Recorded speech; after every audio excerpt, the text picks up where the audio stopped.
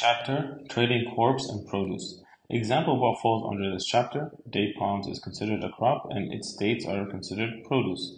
Trading crops. The Prophet ﷺ said, in the meaning of which, whoever sells a date palm after it has been pollinated, then its fruits belongs to the seller unless stipulated otherwise by the buyer.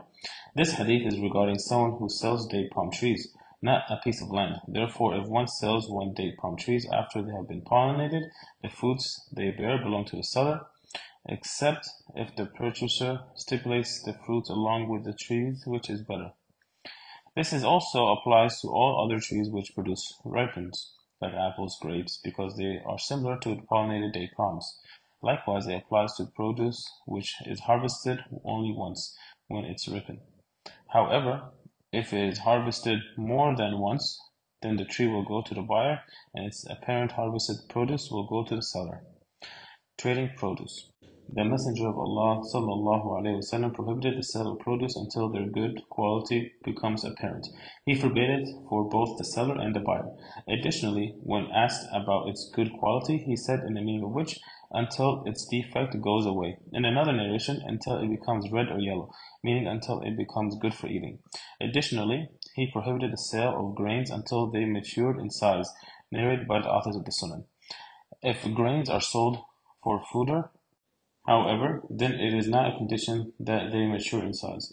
The Prophet ﷺ said, in the meaning of which, if you were to sell to your brother some crops which were then destroyed, then it is not permissible for you to take anything from him.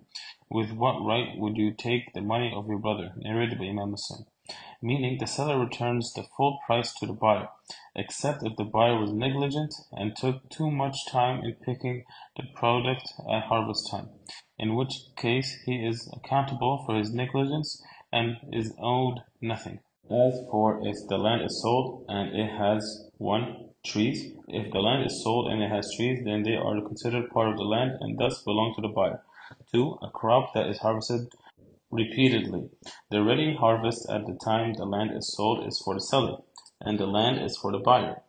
Furthermore, if the buyer stipulates that the ready harvest is for him, then it is valid. 3. A crop that is harvested only once, like wheat and barley, belongs to the seller until the time of harvest.